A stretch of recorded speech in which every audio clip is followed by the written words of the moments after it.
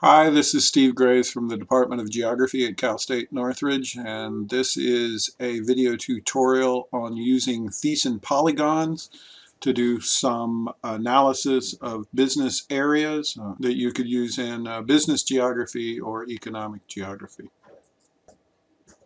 You want to know a little more about Thiessen Polygons, just Google it and you can go from there. They're really quite useful in a number of applications. So for this tutorial, what we have here on the screen are a number of home improvement centers that I've pulled from Business Analyst in ESRI or ArcMap, and they're scattered around the San Fernando Valley. The background layer, as you can see, is the LA County census tracts, including median household income, but right now it's just showing the number of persons per census tract across LA County.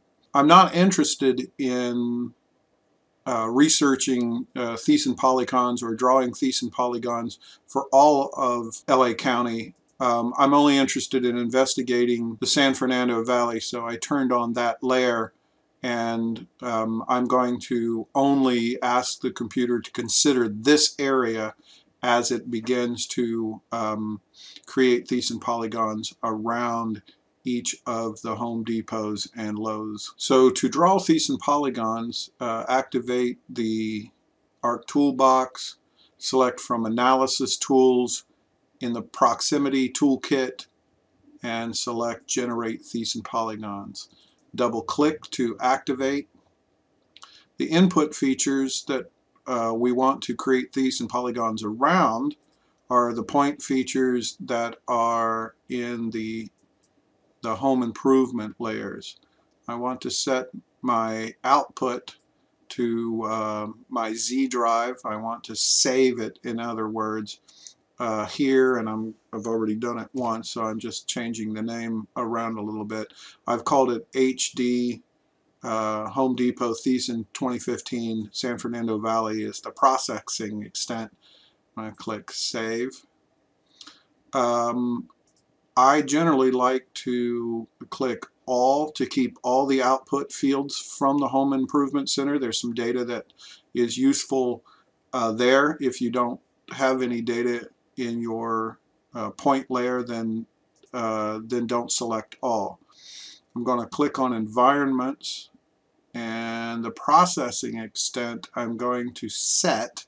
So I clicked on processing extent. I want that to be the San Fernando Valley ZIPS BA layer, because that was this layer here that I had activated, turned on to show you, and then turned off. And what it will do is essentially just create a box around which the Thiessen polygons won't go beyond. Click OK, and click OK. You may down here see a notification that Thiessen Polygons tool is running. I'm going to minimize the Arc Toolbox window and wait a moment. Okay, the Thiessen polygons are created. A new layer was generated, and the first thing that we want to do is to right click, open the attribute table, and take a look at what was created. So it's given us the shape and the area. It's retained the name of the individual stores that are associated with each of the Thiessen polygons, and this is the data that I wanted to keep: the number of employees, sales volumes, those sorts of things. It's not very good data, but you might have good data and want to use it. So this is an intermediate step.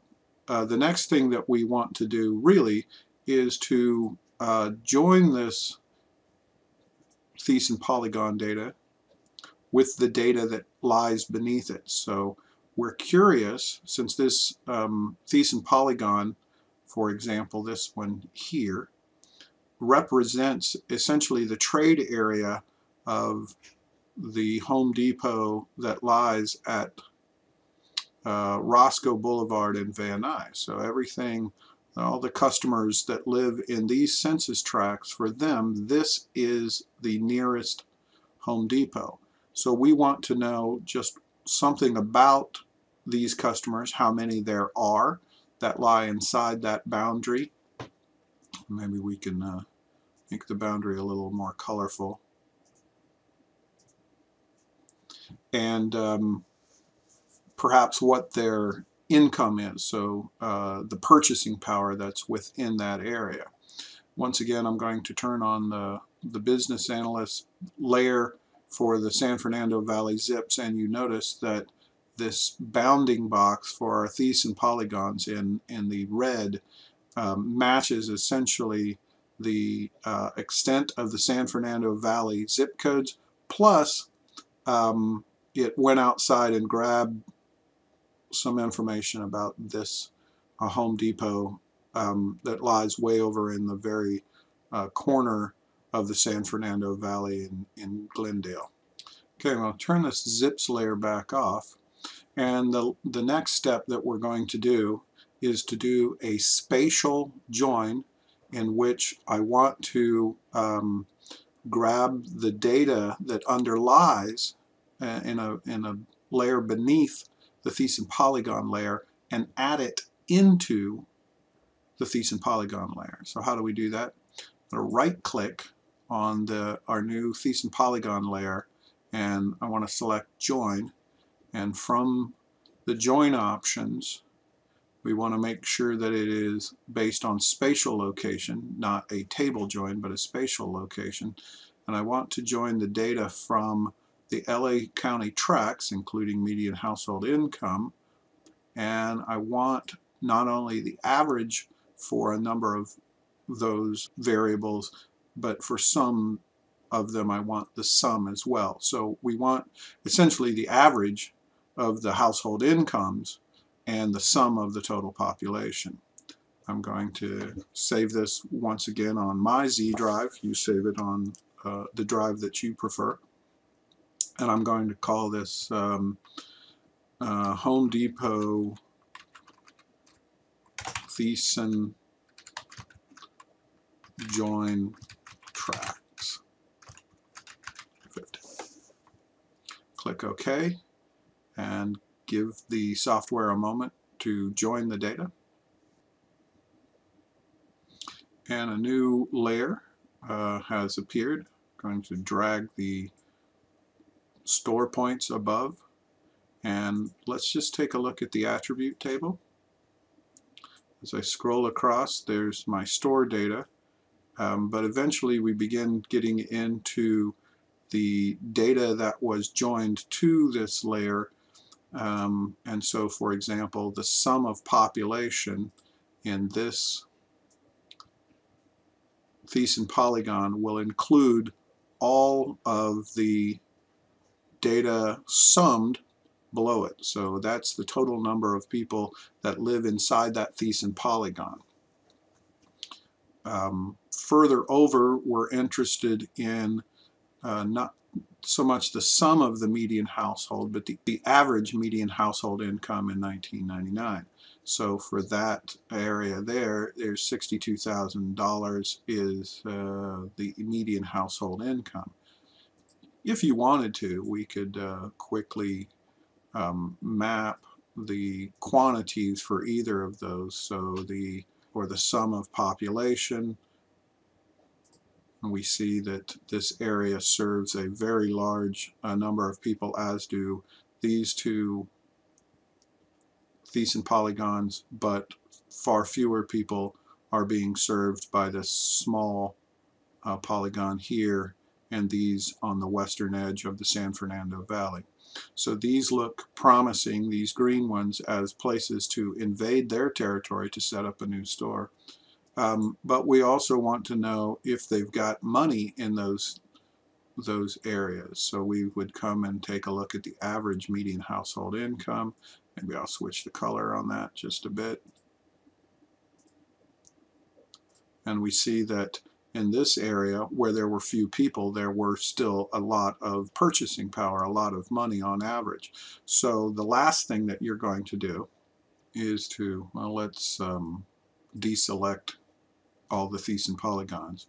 We will open the attribute table, we will add a field, which is another column, and we'll call this perch power.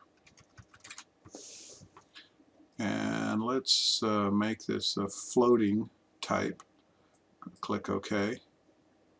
And then if you go to the far right, you will notice that purchasing power is a new column of data.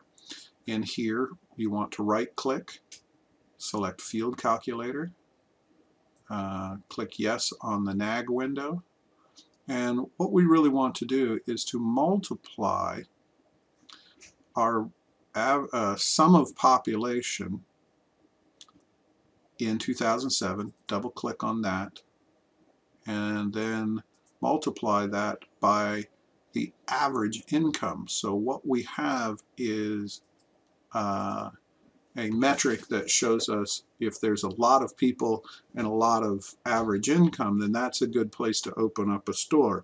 We may find places with a lot of income but few people, or a lot of people and small income. What I'm going to do is put parentheses around the formula and divide this by 10,000, which will make the output in that column easier to read. Click OK, and records get calculated. And the last thing that we will do is to change the value that we're mapping over to purchasing power, and then maybe change that to green to blue, just to make it easy to see. And these areas in blue are areas that have a great deal of total purchasing power. So these would be places that would be good to perhaps open another Home Depot here or here. And the places that are in this green, maybe we should change them to a rose color. These are areas where there's either too much competition, not enough money, or not enough people. If you are in some classes, you will be asked to open the attribute table and answer a handful of questions in Moodle to ensure that you understand what's going on and the processes that you have been shown. This is the end of this video tutorial.